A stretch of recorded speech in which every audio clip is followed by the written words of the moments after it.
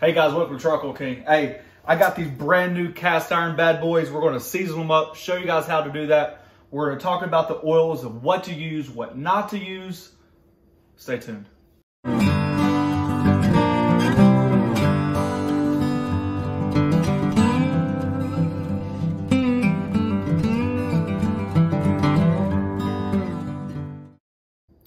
All right, guys, I bent my tongue long enough. You're either with me or against me. If you subscribe to the channel, thank you very much. That means you are willing to listen to what I have to say. If you haven't, press that subscribe button because I'm telling you now, I've bent my tongue long enough. And seasoning cast iron 101. I'm telling you.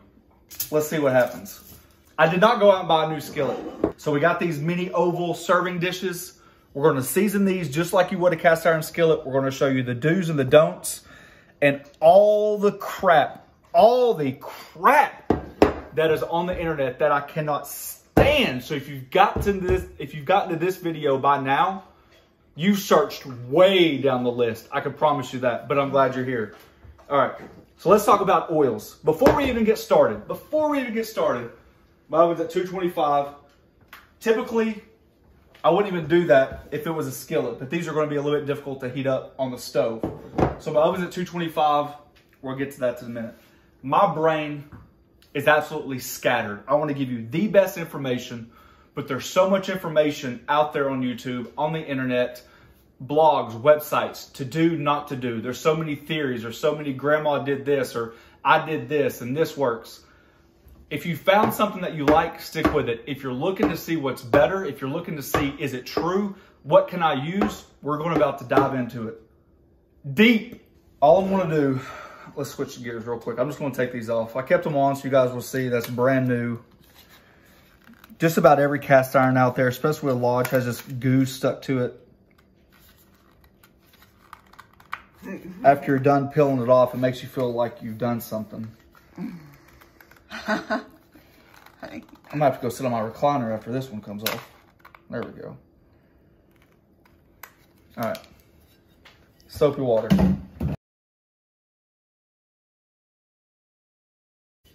People will say, zoom up to me. I want them to hear this. People will say this is the first and only time that you'll ever wash your skillet with soap. Bull crap. Absolutely bull crap. That is not true. Do we recommend it all the time? No. You want the oils to stay on your cast iron. But washing it soap is not going to hurt it. It's not going to kill it. And if you season the correct way, good night. This sticker is not coming off. Anti-theft. You need some help, honey. You want me to do it for you? Holy smokes. We got them done. Now, how much you wash your cast iron, that's completely up to you. It's how great your seasoning is. Like I said, you don't have to do it all the time. But we're just going to give it its initial wash. All we're going to do is scrub it really good. I've just got a soft rag. You can use whatever. Obviously, you're not going to use an abrasive like a steel wool or anything, but you're just going to try to get the residue off. The original grease or oils, whatever they used to treat the cast iron. They're pretty wet. We're going to dry them off real quick. Fresh water, fresh towel. Really, it's not a big deal. We're going to throw them in the oven. And the whole point for throwing them in the oven is so you evaporate the water. You open up the metal, the pores open up, and then it's ready to receive the seasoning. So we're going to put them in there for about 15 minutes. Now these are Lodge. They come pre-seasoned. You can find them all over the internet.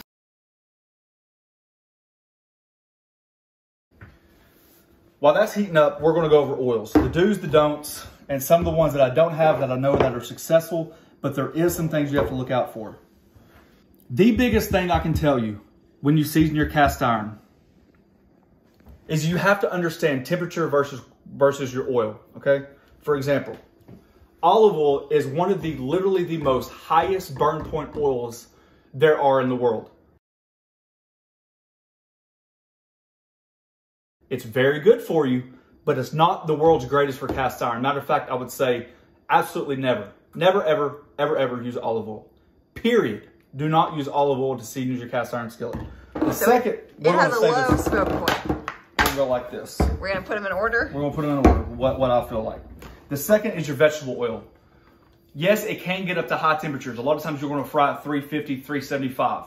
But as you notice, once it gets to 400 or equivalent to there, it gets very, very broken down. It does not hold heat well. It can hold a certain temperature well at 350, 325, 375.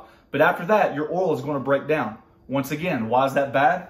Because when you're searing something in your cast iron skillet is going to get hotter than that 350, 375. If you season with this, it's going to break down that oils a lot faster and that patina is going to go away. No good. You understand the idea that we're going with now? So when you see these other videos and they're using olive oil and they're using vegetable oil, they're using whatever they are. Oh, bacon grease. I know a lot of people love bacon grease. There's really not a lot of things that can go wrong with bacon grease. But there's so many other things out there that are so much better today. Yes, our ancestors, our grandmothers, our grandfathers had cast iron skillets, and all they did was cook with lard, cook with animal fats, and that helped season it. I agree, but the pre-seasoned cast iron that we get today is so much different compared to the cast iron that was used a long time ago, okay? This also has a tendency to burn when it reaches high temperatures. It's going to be higher than these two, but it's still not as good as we can get to. Crisco. A ton of people, even your cast iron enthusiast, will swear by Crisco. I have absolutely no wrong or ill will towards Crisco. The temperature stays higher. Granted, this is the solid shortening. The container does not say how high of a heat it will go, but I know that a lot of people use it. I've seasoned plenty of my cast iron with it. And it does hold the patina very, very, very well. But that goes back to, if you could do this, then why not just up the ante a little bit more? Now we're going to get into a category all to itself. Your grapeseed, your flaxseed, your avocado, and your coconut oils.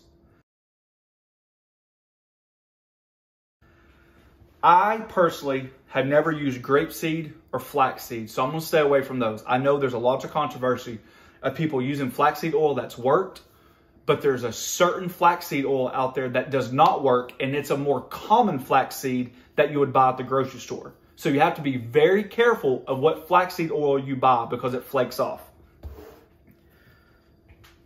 I'm not an advocate. I'm not a affiliate. I'm not anything, but I'm going to tell you right here. It says it, not me. High smoke point, 500 degrees. I don't know if you can get that. I hope you can. I'm a big fan of avocado oil. We've started using it probably like the last year, and I'm a huge fan of avocado oil. This is my recommendation for one good reason. Not many times would you eat with grapeseed or flaxseed oil. Not many times would you make a salad dressing. Is it a neutral flavor? So I don't like buying something that I can't get multiple uses out of. Hence avocado oil. It's light, it's neutral, it's cost effective, it's not going to break the bank, and this is my number one go-to. I saute eggs with it, vegetables, burgers. I season my flat top Camp Chef out there with this right here, avocado oil. It does not matter if it's by Better Foods, but you do want to make sure you get the one that says high smoke point of 500 degrees. The whole point of this is because when you're using cast iron, it retains a ton of heat. Even if you just set the cast iron on your stove at like a medium low to medium heat, it's going to keep building and building and building heat. And with your, if you had one, even with your thermometer, and you shoot it after about 10 minutes, you're going to be amazed how hot your skillet actually gets. To do that, you got to have an oil that can take that heat on a consistent basis, okay? That's why I'm so frustrated. I'll never name names, and I'll never knock a channel because I know what it feels like to have shade thrown through and through. But I'm telling you, if you go through these websites and you go through these channels, keep searching. I've seen people absolutely douse cast iron. I'm talking about body lather this and only cook it at 350. It will not work. You cannot season something at 350. Your cast iron will reach 350 before you know it, and then it's already at its smoke point. Same thing with your olive oil, same thing with your vegetable oil. There's also people out there that I've seen use coconut oil. And they cooked it for an hour on 325 degrees. 140,000 views on the internet. Obviously, a lot of people know what they're talking about in the comments. And I'm thinking, how is this stuff on there? What knowledge did they get this from? That is the world's worst. My rant is over. I'm telling you, do your research. Let's show them how to do it. I cannot stand it. Do your research. Find the oil that's good for you, and understand that when you season something, you've got to use the right oil, and you've got to use the right balance and the right amount. I'm done with it. Done. All right. Typically on a cast iron skillet, you would have your skillet out, okay? And you would want to do a, let me get that heat up just a little bit. You would want to do an egg test, because the whole point of cast iron is you want it slick. You want it non-stick. So that's what that's our goal today. So I'm just going to get it heated up just a little bit. All right. So if this was a cast iron skillet, all I'm doing today is show you this is a pre-seasoned cast iron skillet. All we did was soap, water, rinse, and put in the oven. We just evaporated all the water off of it. I'm just going to use just a little avocado oil, not a lot. And the whole point is I'm going to show you what an egg looks like before we season it, okay? I am going to hedge my bet just a little bit and make sure that we have plenty of surface area. All right.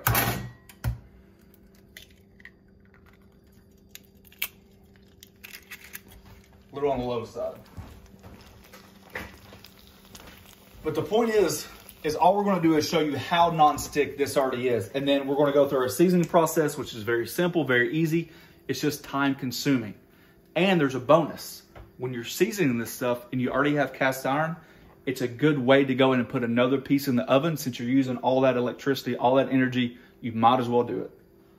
All right, guys, so just what I thought. So although it's pre-seasoned, it's not ready to take an egg. And that's why it's so important to season your cast iron, okay? There's no way that I'm gonna see that. No way this egg comes off.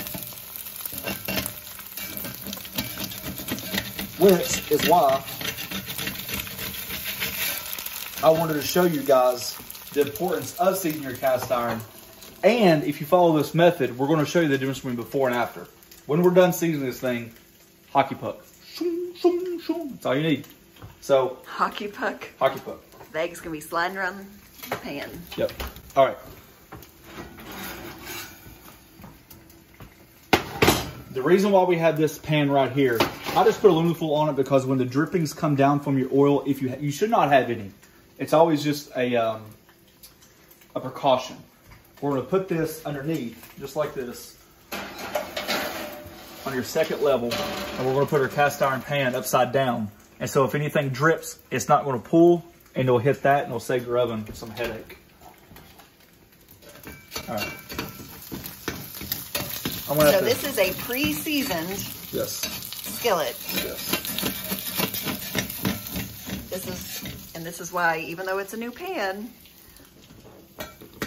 you need to season it. Yes. That's about as bad as it gets. Heck, my 2 or 3 pans wasn't even this bad. Nelly. All right, guys. So all I did was just wash out my cast iron again. I've got it over the stove. I just got it on like about a medium low to keep that that temperature up, because you want your cast iron warm. That's why we did it in the oven to begin with. Was it dries out the water after you wash it, but really it opens up the metal. The metal loosens up and it's able to receive, I know it sounds weird, receive the oil. And then we're going to blast it in the 500 for an hour. 500 for an hour.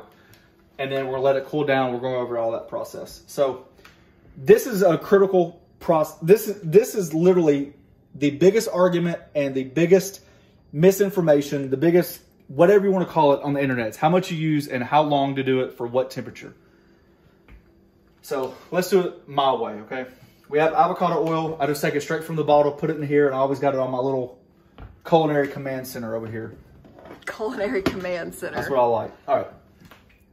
I'm not worried about how much I put in there. Use a couple paper towels. Don't burn yourself. Remember, this whole thing gets hot, okay? The whole thing gets hot. And all we're gonna do is wipe it out, okay? No puddles, and you wanna wipe the whole thing, the edges. Let me get a better paper towel system.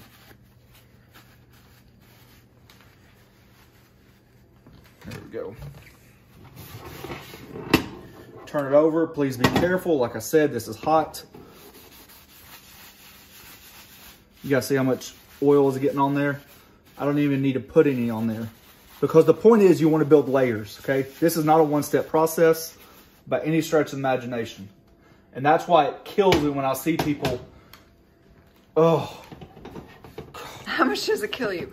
I don't think we know yet how much it kills you. I just don't think it's fair to you guys. I really don't, because I was in that position way long ago and I looked at thousands and thousands of dang videos about how to season cast iron when I first started and struggled.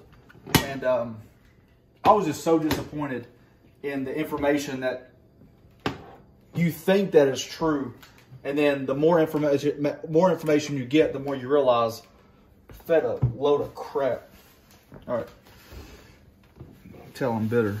Same thing. Just be careful with the oil. The oil is going to be hot, like I said. And all we're going to do is grease everything down and wipe it off, okay? The handles, the inside, the out, the edges. People talk about lint-free. Using paper towels that are lint-free and all that stuff. Honestly, I don't know if it makes a difference. It burns off. I think there's more stuff that accumulates in dust and pollen inside your cast iron than it does to worry about if a lint came off a paper towel.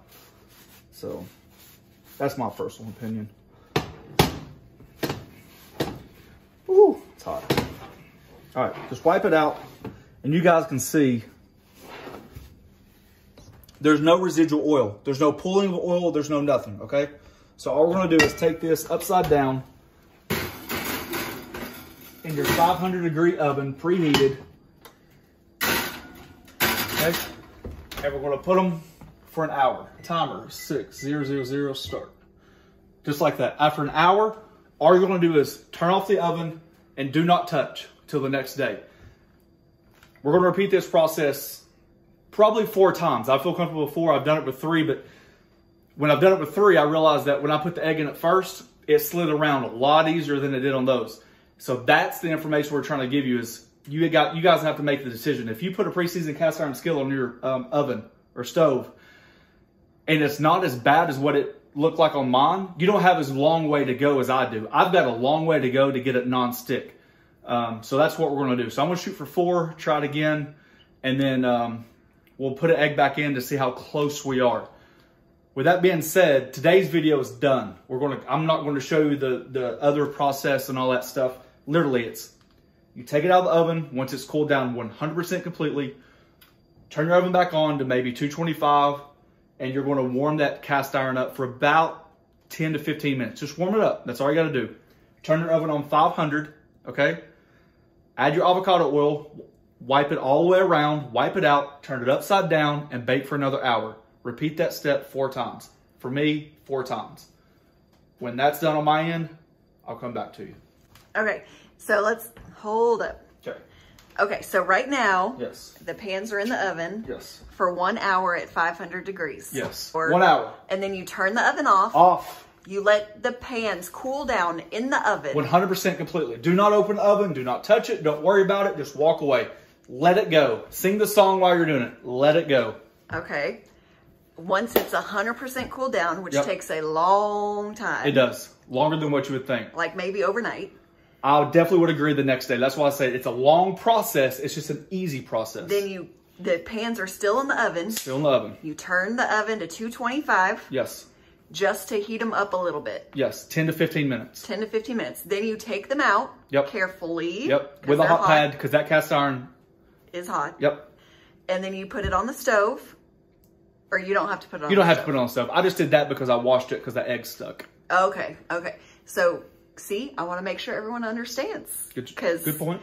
Okay, so we take it out after 225 for 10 to 15 minutes. Then you wipe down with the oil. A little bit. A little bit. No pulling. No pooling of the oil. If you pull, what happens is that's how you get your cast iron sticky. So if you do it right side up instead of upside down, the oils will follow the grooves of the cast iron down and it'll build.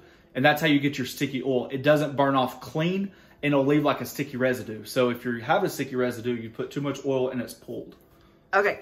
So then you put, after you wipe down with the oil, then you put it back in the oven at 500 for another hour. And then you turn off your oven after 1 hour, let it cool down 100%, probably overnight or for several hours. And then you turn it back up to 225. You just want to repeat that process. Yes. Okay. I'm going to say a minimum 4 times for me because that cast iron stuck like crazy. Okay. So I think that explains it. That's so good. This could be like a 3-day process. Absolutely. So we'll be back in 3 days. I can guarantee you that it will not be cool in 2 hours. I promise you this. If you turn your oven off and do not open the door, your cast iron will not come completely sealed and back together and like the metal get back to its like room temperature state in 2 or 3 hours. I promise you that. You have to take time to do it the right way. Okay. All right. So we'll see you in 3 days. All right, guys. So I got a little distracted. It's been about 5 days since I started my seasoning process. We're going to put the egg test on there to see where we're at. I feel pretty confident, but you never know. I could look like an absolute idiot and it would not be the first time. So let's try this. We're going to do a little butter and a little avocado oil. You guys know I love each one's. And it's also a good way when you're doing cast iron to realize how hot your skillet is, which is probably a hair on the hot side for me, but I think it's going to work. I'm sure you remember how hard or how bad the egg stuck the first time. And you can already see it, look. I mean, it's already just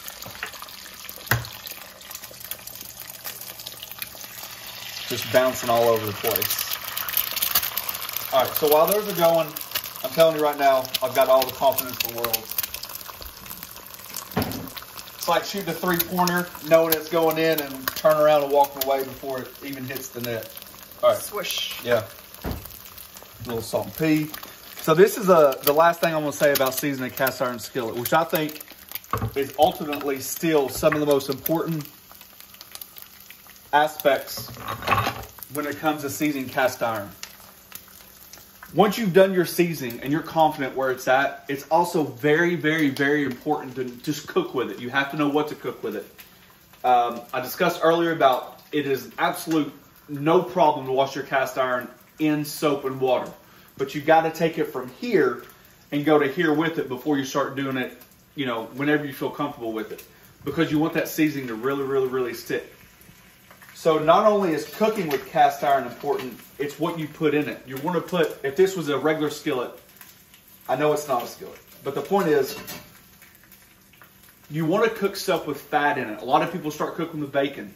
Remember we talked about our oils, about how animal fats aren't that bad. It's just we could do a lot better. Ground beef.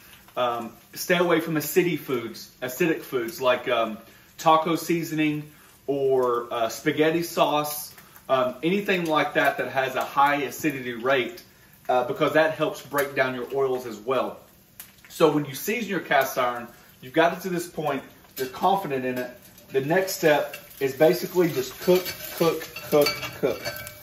And I think as you guys can see, that is one hell of a difference between the very first egg we put in there.